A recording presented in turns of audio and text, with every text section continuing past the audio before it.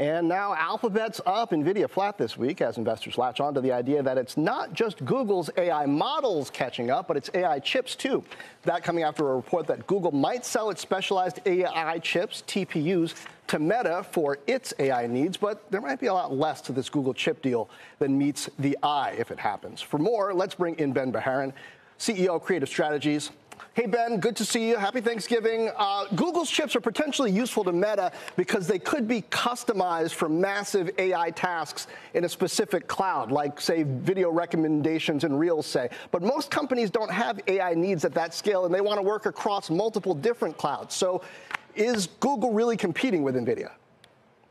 Yeah, I mean, I would say no. I mean, I think we got to remember, right, the first customer for TPUs is primarily Google, right? They've built those for their services, everything from YouTube to search to Gemini, as we see today, and it runs very, very well on that as a specialized platform. And you're right, Meta, maybe a couple of other names. You're seeing this around Anthropic, right, who's going to do a deal and is trained and run on TPUs. But really, the architecture or the architectural compatibility with GPU is much more programmable, much more flexible across the stack is still why we see a lot of public workloads, so third-party customers workloads. And remember, right, Google in GCP has a lot of NVIDIA as well that they will continue to need to offer their customers. So really not competitive in the chip sense, but obviously, right, they are running a whole host of software on their own chips, and that's, you know, worth noting for what it is. Here's my metaphor that I want to run by you, since we were making bull puns earlier. It's like if Google's supplying a specially raised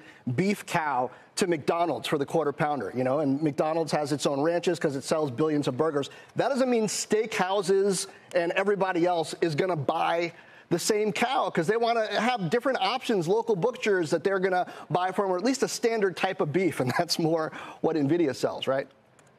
Yeah, no, absolutely. And I think, again, right, just the general purpose natures of GPUs in this, I think, just lend themselves to architectural compatibility across clouds, right? And don't, you know, forget, right, NVIDIA has the largest install base by a large factor of GPUs. This matters, right, to software developers. So you're absolutely right. The specialized nature of things like TPUs or other custom ASICs are great when that software is highly optimized for it. And that's why you see first parties use it more than third parties. And the question will be, will third parties in public cloud start to adopt these more than they do NVIDIA GPUs? And that's not a dynamic we see today. Now, at the same time, this does fall into the same bucket as Amazon AWS having its Trainium and Inferentia chips. Inferentia much more relevant now that there are more inference workloads running on these models that have already been trained and figured out. How are you modeling how much those cloud providers are going to save in AI from their own chips and how much market share that's going to keep away from NVIDIA?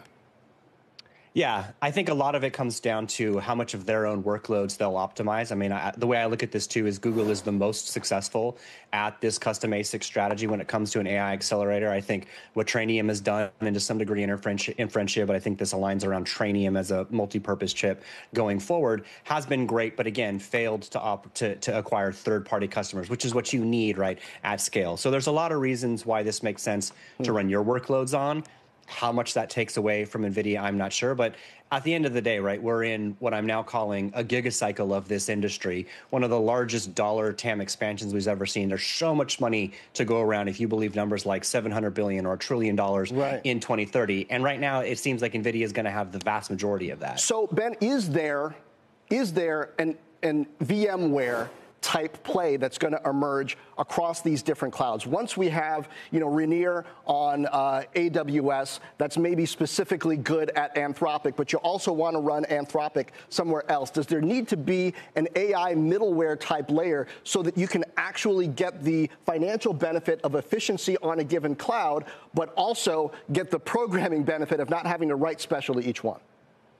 Yeah, absolutely. And I do think a lot of people talk about this, especially if you talk to all of the cloud vendors, right? They're trying to say, we want to optimize this stack so you don't have to make this massive lift and shift for your software. You can just run it wherever you want. That's just not where we are today, but 100%, especially because I think multi-cloud, multi-AI cloud deployments are going to be a thing across enterprises, meaning that they're going to want to put portions of those workloads everywhere.